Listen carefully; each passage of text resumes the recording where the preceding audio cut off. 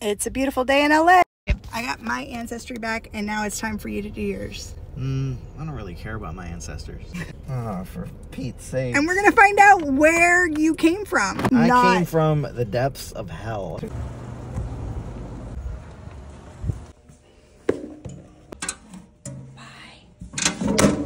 And now we wait. I have my ancestry results, but I think it'd be fun to do it with Joe. We get all of the results back from 23 and ancestry. I better not be like part Canadian or something. This past summer when I went to Charlevoix, I got my hands on a bunch of my dad's old family slides. They're back from the 40s, and I am on my way to try and develop them. Hi. This is an interesting request, but I'm curious if you can develop these kinds of slides.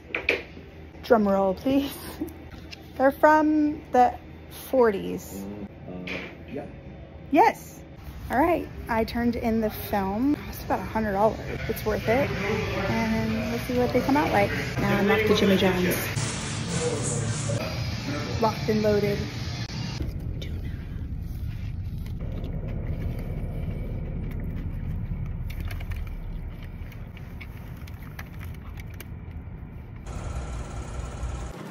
To put a zipper in these is $85.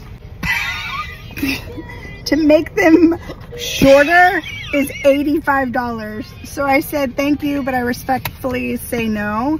But I really want to wear these shoes. Look at how cute they are. I'm gonna try and tear them down on my own, like cut them and then burn them so that they don't like fray or anything. I think burning them, you're onto something there. let me know if you want me to burn them for you. Hey, can I borrow those? I'm going out tonight. I'm being serious. I really want to like. I'm being serious. I have cankles, and so I can't wear these. They don't fit around my thigh ankles. Baby, I love your cankles. First question: what size shoe do you wear? I think it's a 3, 2.5.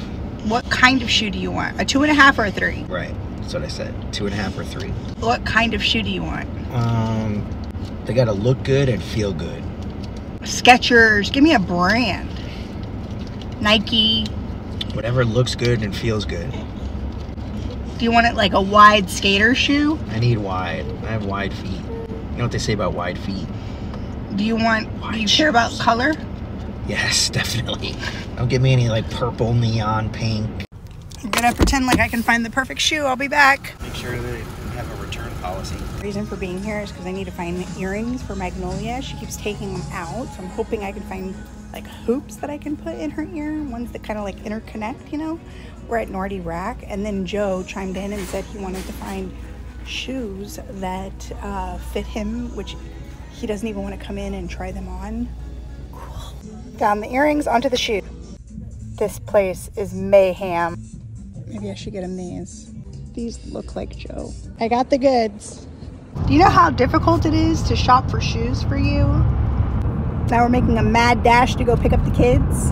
Shoe shopping for little people is not as easy as most people would think. They think, oh, you wear a size 2 or 3. It should be so easy. You can get your kid shoes. But instead, it's like normally, I mean, I have pretty average children feet, but most little people have really fat feet. Uh-oh.